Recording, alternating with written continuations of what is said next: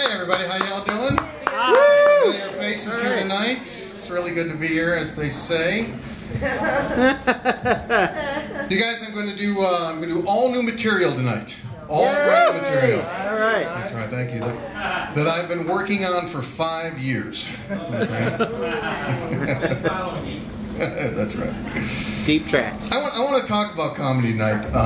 That's going to be my 7 minutes. Or you know, 5 years ago. It's been 5 years that I decided I'm going to give this a shot. This is what I've always wanted to do. It's my dream, and it's been 5 years now.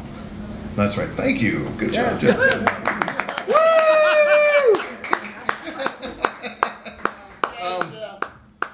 And you know, when you start out, or when I started out, you know, you crawl and you beg for every dirty little open mic that you can. This is not one of them. This is like, honest to God, man, this is like one of my favorite open mics. This is a great one.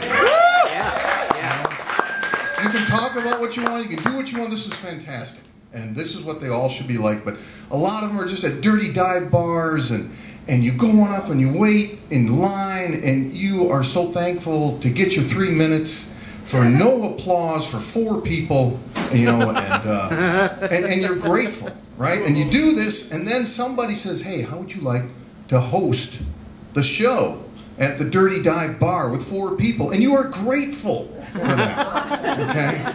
And you work your way up, you know, and then pretty soon somebody says, I'm going to give you 5 minutes at the Dirty Dive Bar, you know, and you're so happy, you know, and then somebody comes to you and says, you know what, I'm going to give you 3 minutes at a decent open mic, and you just keep building yourself up like that, and I'm so grateful every time, you know, and because it's weeks in between every single session, and pretty soon you're hosting at an actual comedy club. You're the lowest position, they call it. The lowest position is the host, all right? And that's the guy who gets the show going, who gets the people happy. The middle position is the guy's called the feature. He does about a half an hour. And then the final guy is the headliner, and he's why everybody's there, right?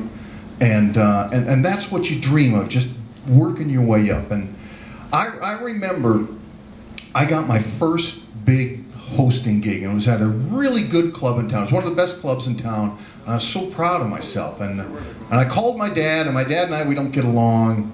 And I was like, Dad, I really want you to come out and see what I've been working on. And he said, you know, I'm busy that weekend. And I looked and I says, Dad, I haven't even told you when it is yet. You know? And yeah, that's our relationship. And so he called me up. And he said, all right, I'll come. I suppose I'll do this for you. Literally, I'll do this for you. And about a half an hour before showtime, big club, big thing for me, he called me up and he said, well, we're running late. We're going to be about half an hour, 45 minutes late. Okay? I want you to talk to the owner of the club and tell him you want to switch positions in the show. Swear to God, I wish I was making this up. Okay? I said, Dad, no, I can't do that, okay? I am the host. I start the show. And he said to me, he says, well, if you're not going to agree to compromise, we're just going to have to agree to disagree. And, like, Dad, and then he called me and says, you know what, we're running an hour late. Can you talk to that, what do you call that guy, a headliner? Can you switch positions with him tonight? And I thought, I'm not going to tell you who the headliner was. He was very famous. He was really famous. I just call him Bill Cosby. Everybody knows Bill Cosby. I'm not going to go to Bill Cosby and say, hey, Bill, you know, it's a big night for me here tonight, and my dad's running late. You mind hosting the show for me? You know. So he was late. He didn't show up, and I don't have a joke there. I'm just still really pissed. Okay?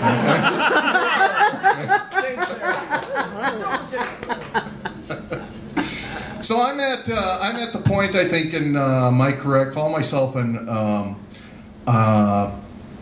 I'm a beginning feature comic. And I'm hesitate to even call myself anything, because comics are really, we debate that. Should you even call yourself a comic? You know, and are you a comic when you start the open mics? Are you a comic when you start getting paid?